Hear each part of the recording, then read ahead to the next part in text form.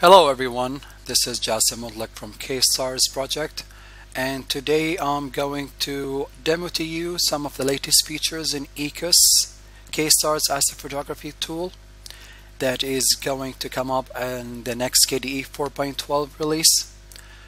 And so one of the primary features in the new release is a support for astrometrical solutions using astrometry.net. And we use that enable to get really accurate GOTO by plate solving a couple of images in the sky that would then guide the telescope to really sub-second accuracy. So let's go ahead and illustrate that. Let's go to Ekos and start it. And here I selected the telescope driver as EQ mod. My telescope is Orion Atlas and I can use a SynScan driver, but I prefer to use the EQ mod driver because it has a lot of features. My CCD is QSI CCD, Quantum Scientific Instrument CCD, and I don't have anything else here, so I will just start with this setup. So we started ND, that's fine, and now we just connecting the devices, and it will take a while to connect to the CCD. And I forgot to actually turn on my telescope. Okay, let me just go turn that on and let me connect again here. Alright, there we go. Beautiful. So now it's working fine, and this is EQ mode indie driver. If you go to the Align tab, we need to disable the upload here because we don't want this blob data regarding the points and triangulation to go back to KStars.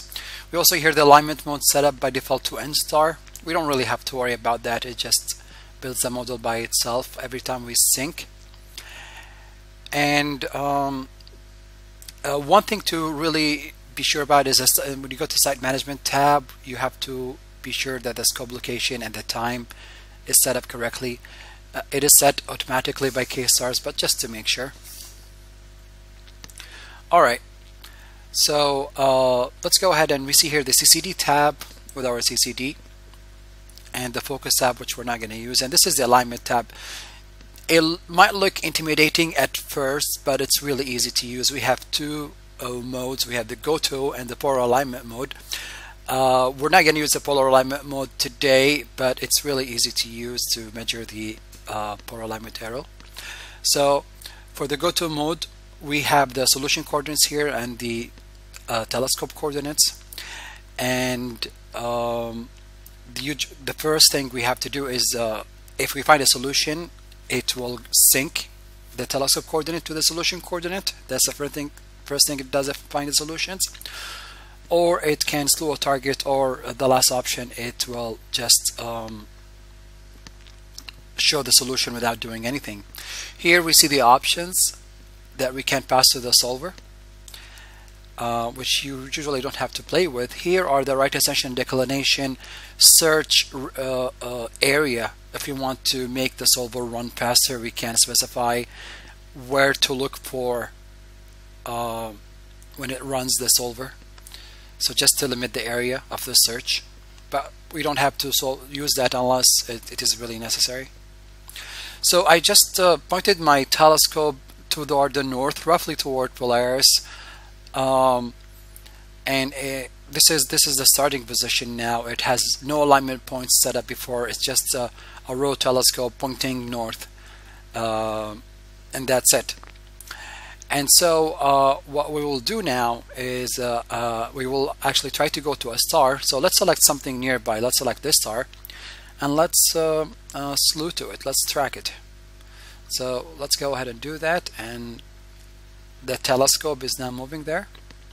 And of course, realistically, it's not going to be there at dead center. Otherwise, we don't have to do any of this astrometry stuff, right?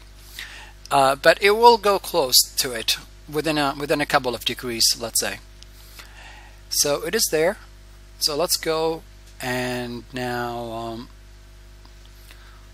let's try to find a solution for that area. So, and let's select slew to target, which means that if it finds a solution, it will sync to that, whatever that solution is, and then it will slew to the target. So now we start, and the first thing we do is to capture an image, and actually that's taking too long. Oh, I know why. I didn't set the pinning for the image. It's one by one now. So let me go ahead and stop that. And so let's go to ND control panel, to the QSI CCD here, and image setting, and let's set the pinning to 4x4. QSI CCD is really good CCD, but the download rate is really slow. So setting it 4x4 will just make it go so much faster. So let's just restart that, capture an image for 2 seconds, and let's just wait until the capture is done. Okay, there it is. So now the solver is starting, and the astrometry.net solver is usually pretty quick if you have all the index files necessary, and but sometimes it can take up to 1 or 2 minutes until it finds a solution, especially since we didn't restrict it to search in a specific area in the sky. It's just gonna look all over the sky from its catalogs. And yeah, usually the first time you run it here, it takes quite a while to find a solution. But all you have to do is wait, and you don't really have to do any of this alignment with your telescope. The usual 2 or 3 star alignment using this method is usually much faster and more convenient than doing it otherwise.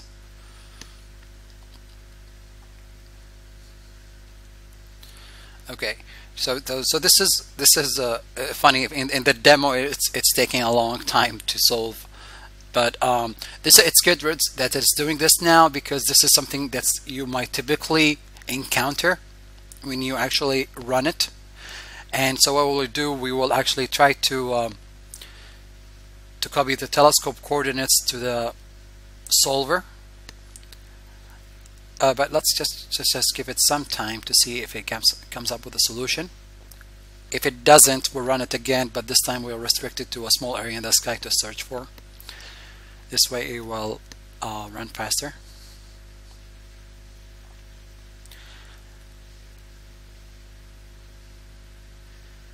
And I'd like to mention also that all the ND and astrometry.net packages are available for Ubuntu under my PPA, which can be found in the links here.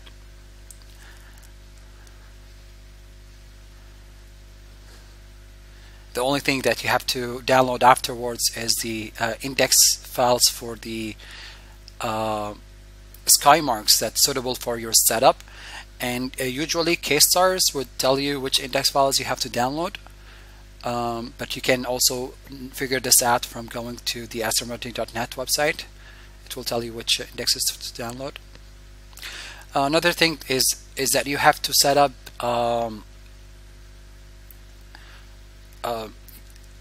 if you go to the QSI CCD, if you go to the image info, you'll find out that the pixel size here is set up, the resolution and things, and this information is really critical for KStars. Another thing is that scope properties like the aperture and focal length. This is very critical for you to set it up for your telescope, so that we know the field of view we're looking at exactly. So these are a couple of parameters that are empty when the driver first loads, and you have to set it up and then save the configuration.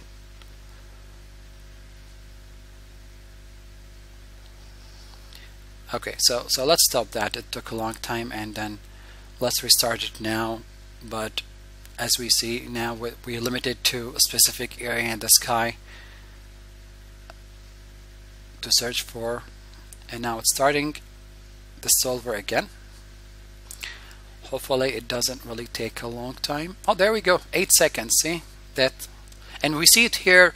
Actually, see, if we see it here, it was synced first to the actual location, which was to the left of that star, and then it flew over to that star in Cassiopeia.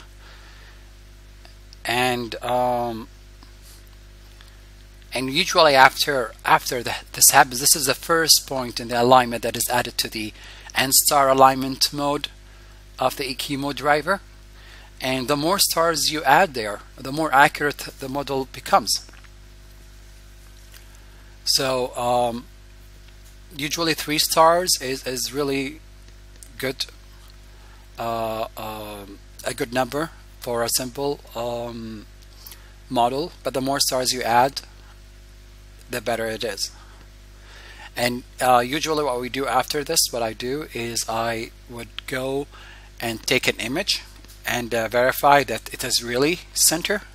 You don't have to believe what the driver is telling you. So let's go ahead and take an image and make sure that it's really centered around that star. So let's take a 4x4 binning, 1 second exposure, and let's wait for the results. And there we go. That's that looks very centered to me. That's very dead in the center. Okay, so we got our first star centered. We got our first sync point in the model. So that's great. So now let's try to go to another star and add another sync point there. So let's I'm just selecting randomly from whatever star. So let's just select this star over here, and let's go to EQ mode and let's track.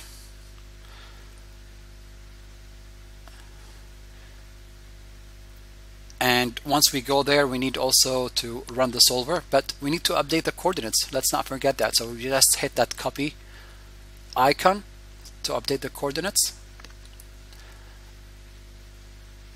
There we go. And let's capture and solve again. So it's capturing an image now, and the solver just started. Wow, 2 seconds. See, that's really fast. And if you notice, there was very little movement there because it was really already very close to the target. And so we all do this for astrophotography. At least this is what I do it for. So let's go and some target like M31, and let's see if just by adding 2 sync points here that we got a really good GOTO now. So let's go and take a 5 second exposure for M31, and this is the star we saw before. Let's just wait until M31, and yep, there it is in the middle. Let's auto stretch that, and there it is. That's, ladies and gentlemen, M31 dead in the center. And that's very easy to do. We had no alignment at all when we first powered on the telescope, and just by adding 2 sync points using and we didn't have to look at the eyepiece or look at the CCD to figure out where we are. It was all done by the astrometry.net solution. So thanks a lot, guys, for watching, and hopefully you enjoy this feature in your astrophotography gear whenever you get the chance to use it.